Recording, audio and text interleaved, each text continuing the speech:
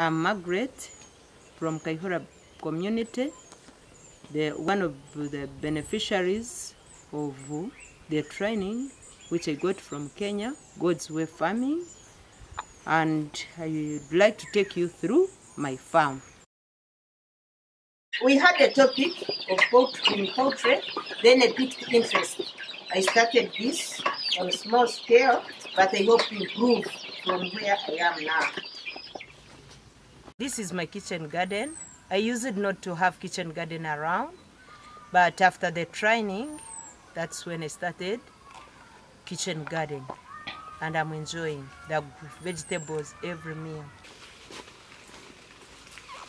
Here, I applied God's Way concept. I was around, but this side it was not around. They said they have applied, but you can see the difference. So I'm not expecting good yields here. You can see them, they are very small. I used not to get maize from here. They were of this size. Even if you go to the neighbors around, they are on no one with the ready maize. And I don't want them to come and steal my maize. So that's why I'm giving them maize, and I'm also encouraging them to practice God's way. Before I do anything, I have to pray, which I never used to do. I feel very happy and very proud.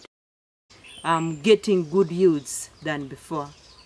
This is all I have done, and I thank 410 for sponsoring me to go for that training. And I give glory to the Almighty God who enabled me to come back and do all this.